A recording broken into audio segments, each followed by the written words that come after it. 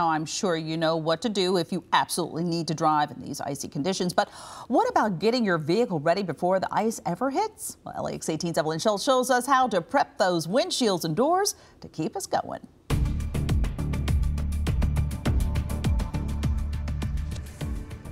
There's no one easy way to get all the ice off of your windshield, but there are some things you can try at home to aid the process along. A lot of these things you actually have to try before the ice hits, but the good news is you probably already have most of the supplies at home. The first one I want to show you actually uses a potato. You can also use an onion, but we used a potato here. You're going to cut it in half, and then what you're going to do is you're just going to want to rub it on the windshield. So how this works is that there's actually sugars in the potato, and those molecules create a barrier on your windshield, and that barrier is supposed to prevent ice from forming. Let me show you another thing you can try.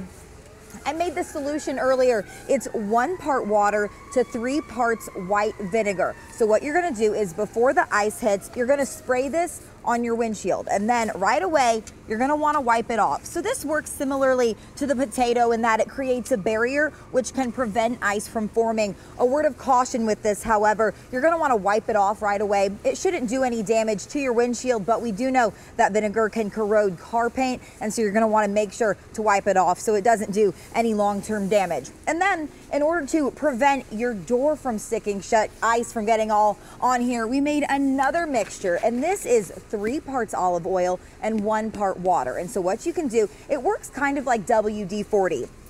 You spritz this on your door handle, and that should give it some lubrication and prevent it from sticking when the ice comes. If all else fails, you can buy some windshield de-icer from the store. I've been told that this stuff works great, and you can actually put this on your windshield after a layer of ice forms. And finally, if all else fails, one thing you do not want to do is pour hot water on your windshield, because that can cause your windshield to actually crack, and then you'll be dealing with a whole other issue. In Lexington, I'm Evelyn Schultz, LAX 18 News.